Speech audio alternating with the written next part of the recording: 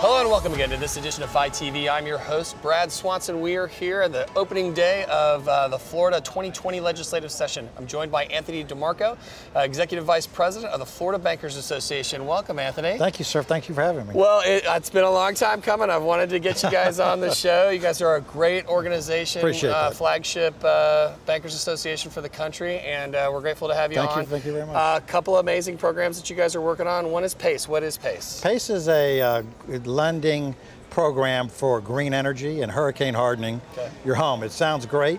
Yeah. The problem with it is, from our standpoint, is that if you get a PACE loan, it gets paid before the mortgage.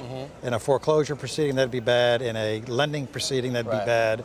The main lenders out in the country who buy the loans from the banks, they will not finance or refinance a property that has a PACE loan on it with priority.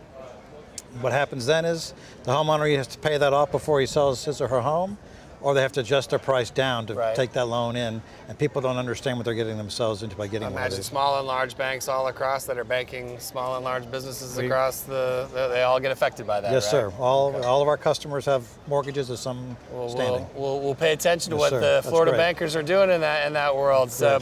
All right, so next issue. It's a new day in Florida, right? Cannabis is on the docket. Let's talk a little bit about that. What's happening up in D.C. on cannabis, and how's that going to potentially affect Florida? Yeah, we're pushing. We're helping support a bill called the SAFE Act. It's passed the House. It's in the Senate. It's in the Senate Banking Committee, where they hopefully will start working on it soon. The issue is we're not taking a position on marijuana smoking or not smoking. Recreational or medicinal. The whole issue is, how do you bank the cannabis shops or those who work with cannabis shops? How do you bank the vendors, the plumbers that go in there? How do you bank the cleaning crew that go in once a week or however often? How do you bank the employees? Right now, everyone is paid in cash.